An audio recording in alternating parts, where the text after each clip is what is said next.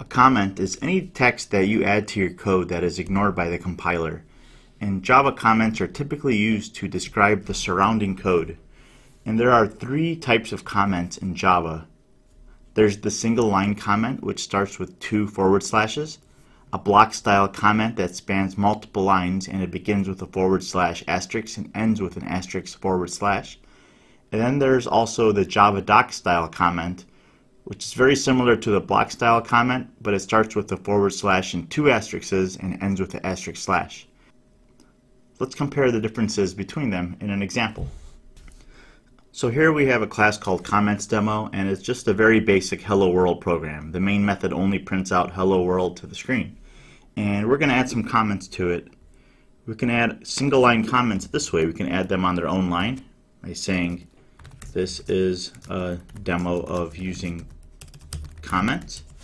And if I run the program, that comment is completely ignored by the compiler and it only prints out hello world. And down here I could say print out hello world to describe the line of code right below it. And at the end I could say end of program, and notice that when I run the program again I still get the exact same output because the comments are ignored. Comments are usually used to describe the code surrounding it, like we're doing right here, print out hello world to the screen.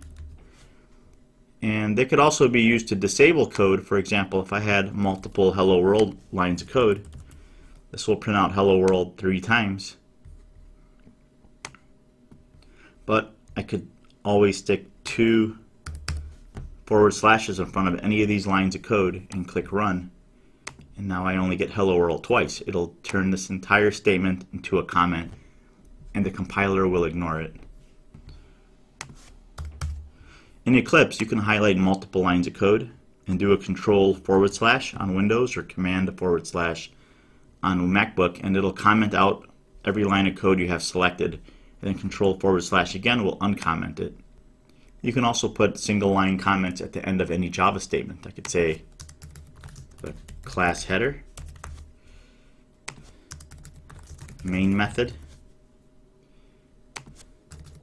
Java statement,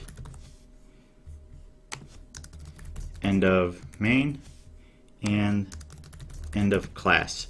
You can't, however, put a Java single line comment in the beginning of a Java statement. I can't just say comment right here because since everything at the right hand side of the 2 forward slashes is ignored by the compiler, the rest of my statement gets commented out as well. So I only get 2 hello worlds printing to the screen rather than 3. So now let's talk about block style comments. So I'm going to erase this. And a block style comment spans multiple lines. Although you could span multiple lines doing something like this, just add another single line comment below it. Now let's try some block style comments. So I'm going to actually erase this and add a block style comment. So it's a forward slash, 1 asterisk, and then as soon as you press enter, watch what happens. In Eclipse, it automatically closes the comment for you. And it even adds this little center asterisk, which if you press enter a few times, it'll keep adding them, and that's just there for clarity. And it's optional, but Eclipse likes to add it in there. And you can type whatever you want as long as it's within the forward slash asterisk and within the asterisk forward slash at the end. This is a block style comment. You can place these block style comments pretty much anywhere that you want. You can place one above the main method, and you can place them at the end of a Java statement,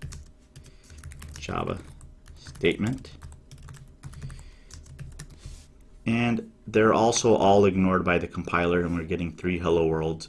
But the nice thing about block style comments that you can't do with a single line comment is that you can place them before a statement. I can type right there slash asterisk and then type some comment and end it, and now it'll still print out hello world because with the block style comment it has an ending tag, which the single line comments, it didn't know when to end. It just ended at the end of the line.